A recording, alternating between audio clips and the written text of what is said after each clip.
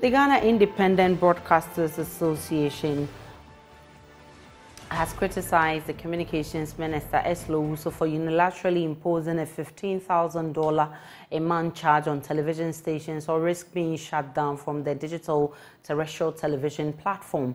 The Communications Minister, while responding to questions in Parliament yesterday, noted the government will no longer bear the cost of the DTT platform, warning that media houses will be cut off starting January next year if they refuse to pay.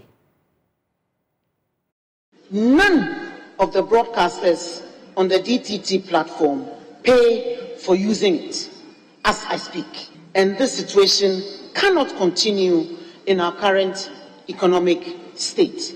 GIBA is not a broadcaster hosted on this platform.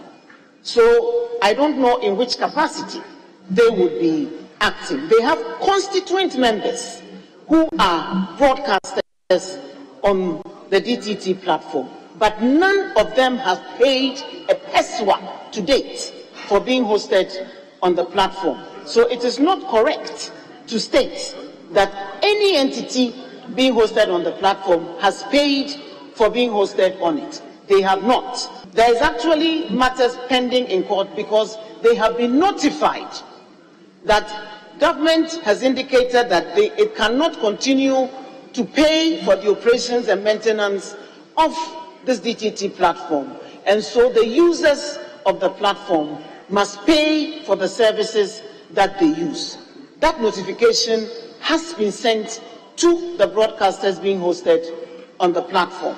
Some of them are negotiating with the management of the DTT platform as to payment terms for it. Others are adamant that government should continue to pay. But my answer is clear.